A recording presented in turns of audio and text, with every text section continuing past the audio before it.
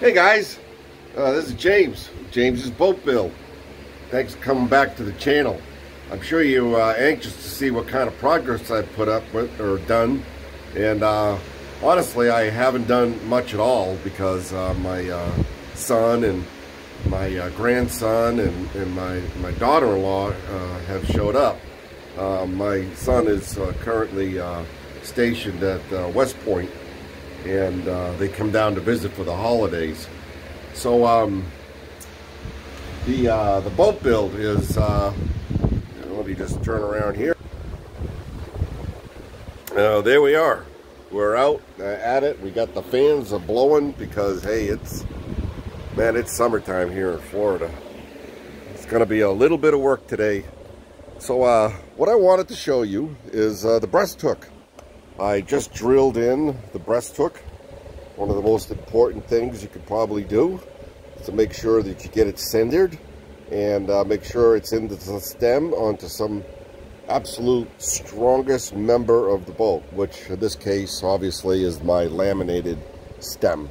Good place for it. I got the biggest breast hook I could. I believe it's 7 inches long, threaded portion, stainless steel. It was about $30 for this item, and I special ordered for a stainless steel company. I'm not sure. It's located in Massachusetts, and then it just installed it. Matter of fact, I'll give you a nice little look at what she looks like installed. Hopefully, I can't see what y'all just saw, but hopefully that's good. The reason why I left this stick up here is because, and here's something you probably might not think of. When you're trailering this boat, there's got to be a distance between where the bottom of the keelson will be touching rollers or bunkers, or that's its ultimate height, okay? And where it sits into the trailer. And then you got to figure out, well, what's the distance between the point it's going to be touching and then the breast hook, okay? The boat, the Jeff Spira boat, the V-Dory that I got, the blue V-Dory, y'all probably saw, that I just lucked out. It just barely makes the roller when I'm cranking it in with the you know, to put it back on board the trailer. It fits just fine, but it just barely fits. And I wanted to make sure at this point that that was not going to be the case.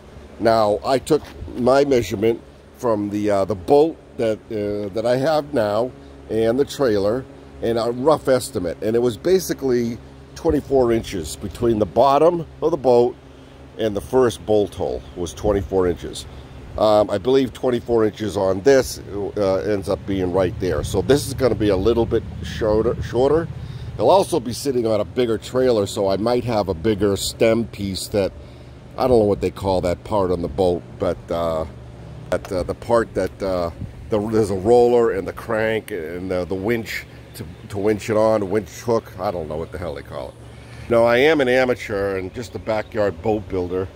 I have built other boats before, but you know, I don't know. I'll be the first one to confess I certainly don't know everything, and this boat has been quite a challenge for me. It's a little bit more technical than the other two boats that I built, and not that I'm complaining or anything. It's nice to have a challenge, and I'm getting obviously you know, close.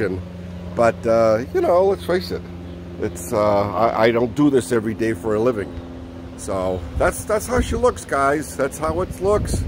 That's how it's setting. This was my morning setting up the breast hook, and you know, I guess y'all call it the breast hook. The breast, I don't know, the bow hook.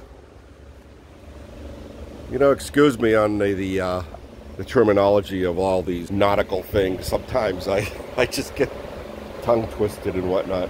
But appreciate every one of you subscribing and looking along. Progress through the summer is going to be a little bit slow. I don't like working out in the summer heat. Obviously, you can see I got my, it's still cloudy, but I still got my sunshade up just to get out of the sun. I'll show you. I got my fans blowing on me, and that's all well and good. But let's face it, when you start getting the thick of the day, the heat, not for me. So just bear with me. And quite honestly, guys, if it wasn't for you all subscribing and me having this channel, I probably wouldn't be working on this boat for a couple of months, to tell you the truth, because I just don't like working out here in the summer heat. I'd rather be on my boat. You know, now that I have it, it's all built and ready to go, and that's okay. I appreciate every one of you, and thank you for subscribing and following. Hey, give us a big thumbs up. Tell me you like it or not, okay? Appreciate y'all. Bye.